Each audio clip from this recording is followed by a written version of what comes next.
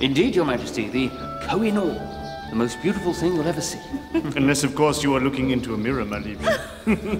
Just wait until you see the Tempest Prognosticator, a barometer that predicts the weather. So sophisticated. Using leeches. Oh, don't blind me with science, darling. And there's the very latest in tasty treats. Ice cream and fizzy drinks, and a flushing toilet.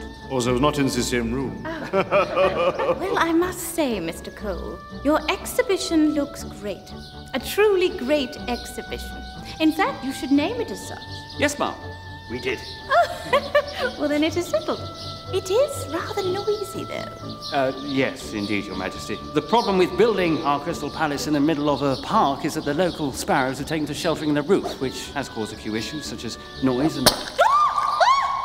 I probably don't need to finish that sentence. Remove the sparrows at once. We've tried, Your Majesty, but the roof is too high for our nets. Constable, shoot them. No, stop! The Crystal Palace is built from 900,000 square feet of glass. Gunshot could cause a catastrophe. And could Your Majesty imagine anything worse than being covered in broken glass? Right at this moment, yes. If I may, ma'am, I might have a solution. Duke of Wellington. And what would you suggest? With your permission, I'd release a couple of sparrowhawks in here. Fabulous hunter, the sparrowhawk. Why, they take care of this infestation in no time. Right, then it's settled. Wellington, release your sparrowhawks in here before I'm once again covered. Oh! I don't know what's worse, the mess or the constant interruptions. Well, what are you waiting for? Release the sparrowhawks! Ah, well, it seems Wellington's hawks have solved your little problem. Indeed, Your Majesty. Another excellent idea, Wellington. Of course, there is one problem with sparrowhawks. What's that? They're much bigger. Ah! Incredible aim, though. Oh. It's true. At the Great Exhibition, they used hawks to get rid of the sparrows.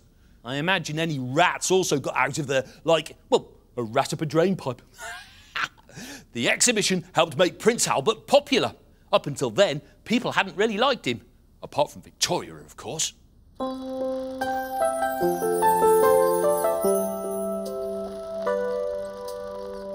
For 40 years I ruled alone, shed all those tears while on the throne. What got me through the pain and hurt was clinging to the memory of Albert. I loved her so, my darling Vicky. So much, you know, almost made me sicky. I was not liked in your country, but who cares when I had her love for me? Her love for me. Oh, field day, oh, A-V, each place just spells L-O-V.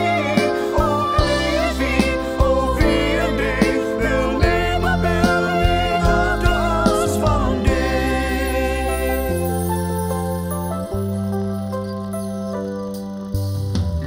In love from our first rendezvous, As Queen had to propose to you, you were my rock in a crisis. like when someone tried to shoot you but they missed. We were a real celebrity pair. Was first Queen Vic, First Albert, square. the press watched every smile and flirt. Called us Alboria, but I preferred Vic Bird. Or you can call me Al. Oh, Bert and Vic, oh, Vic and Bert. 9 kids, great family had Bert. Oh, Vic and Bert, oh, Bert and Vic. Yet I found babies ugly, ironic. Oh, my eyes! We set trends, started new traditions. Christmas trees wearing tartan with style, Albert backed the Great Exhibition.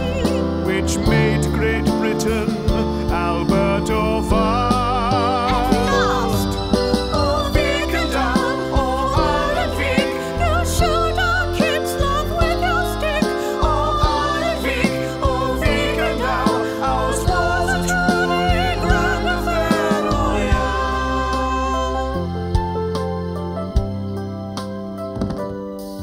Then Albert died, which left just me. Just V, no A, no A, just V. Oh, how I mourned my special pal. I loved you, Vic. I love still.